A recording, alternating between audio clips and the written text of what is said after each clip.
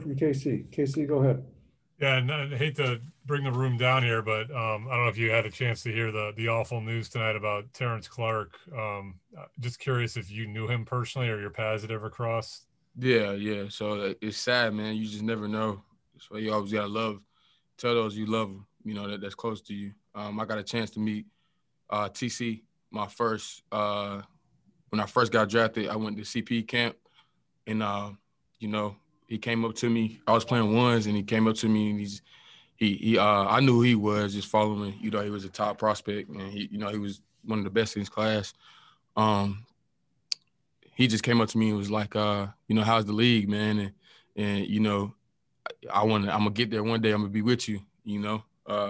Ask me questions about the league and just stuff like that. That was the first time, I ever got to talk to him. And I could tell he was a humble dude, but he was hungry, and he wanted to be in the league. And I knew he had a talent. Everybody knew he had a talent.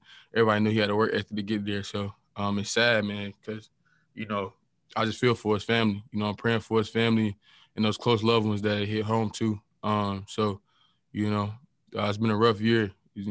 Still since last year, it's just been rough. So, yeah, man. Yeah, this is crazy. Yeah, thanks for addressing that, Coby. I appreciate it, man. Sorry. Yeah, no problem. All right, Coby, that's all we have for you. All right, thank you. Okay, thank you.